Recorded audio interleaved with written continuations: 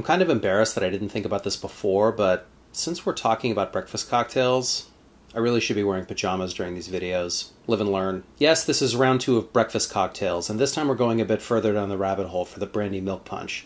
And if you're thinking, seriously, Zach, Brandy Milk Punch is further down the rabbit hole? What about the Ramos Gin Fizz? Well, yes, I initially wanted to do the Ramos, but I want these drinks to be accessible under the circumstances.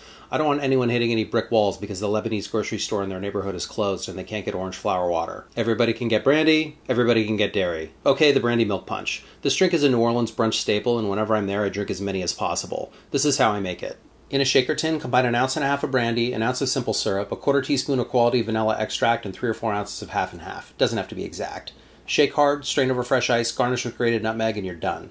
Order one of these in the French Quarter and it'll likely be served in a snifter, but I don't have one. Besides, it's just as good on the rocks. Cheers.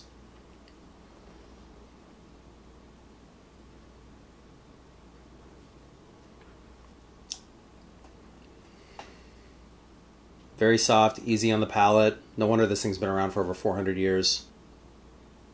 I don't drink these often because the drink is kind of too good. In fact, I really only drink them when I'm in New Orleans. Now, since it's a protein, milk will temper the booze and smooth out the flavors in the same way that an egg white will in a whiskey sour. With that in mind, if you want to use 2 ounces, go ahead. Also, because I'm fancy, I used cognac, but don't feel the need to splurge. If all you have is Corbel, use Corbel. And speaking of booze, I used brandy because that's what's traditionally used in New Orleans. However, this drink is wonderful with bourbon.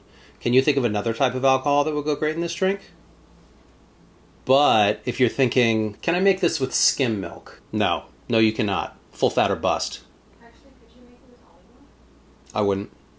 If you liked it, consider subscribing if you haven't already, and if there's something you think I should try, let me know in the comments. Stay safe, follow the advice of professionals, and wrangle whatever ingredients you have to get to make this drink because it's fucking delicious.